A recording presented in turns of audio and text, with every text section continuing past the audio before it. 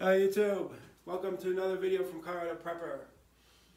So don't know if you've ever heard the term before, the emperor's new clothes. As I understand it, it goes like this.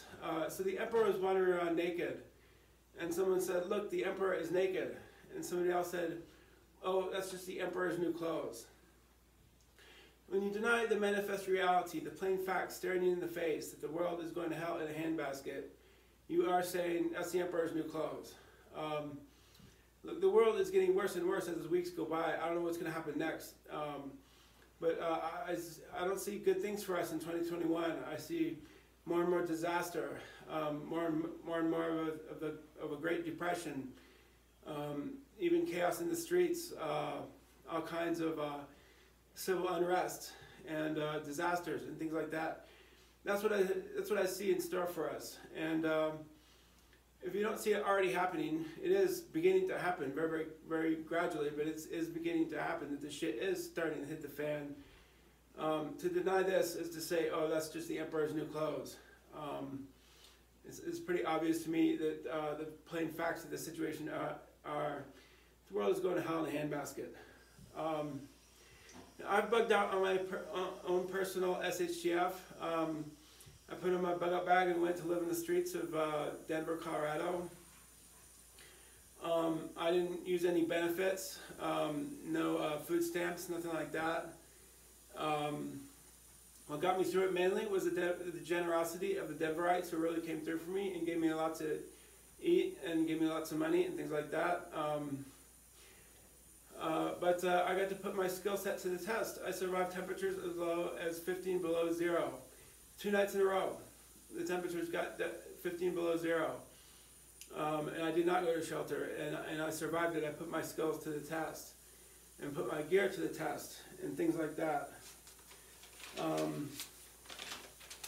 Now, living off the land is not so impossible as people say. So 3 days without water. Well, my region is full of ponds and creeks. 3 hours in bad weather without shelter. Well, you can erect a tarp shelter in a matter of 15 minutes. 3 weeks without food. Well, that's a large swath of time in which to find something to eat. Living off the land is not so impossible as people say. And remaining in the cities is a mistake. There's less food in the cities. What resources there are likely to be snapped up by others very, very quickly. The streets will be full of roving bands of marauders and cannibals. The survivors of the apocalypse will be found in the wilderness and rural regions. It's a mistake to remain in the cities.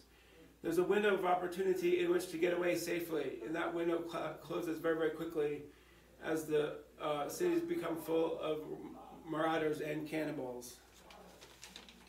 Like I said, there is a window to escape safely, but you have to take it early in the disaster. Now, most Americans don't live in a region that's very close to the wilderness, I know. If you don't, and I do live within hiking distance to the Rocky Mountains, but if you don't live within hiking distance to the Rocky Mountains or any other wilderness area, you'll need a bug out vehicle.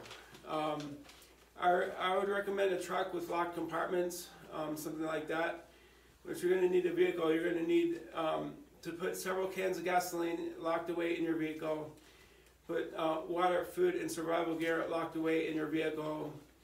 And I recommend installing a heavy iron grill in the front in order to push stalled cars out of the road. Also, get a CB radio as well. And overall, more important than anything, get out quickly. Get out in the beginning of the crisis, because the window of safety will close very, very quickly. That being said, as far as I'm concerned, I live within hiking distance to the Rocky Mountains, so luckily I don't have to bother with a vehicle, which is beyond my budget anyhow. any case, hope you enjoyed my video. Remember, the emperor is naked. Peace out.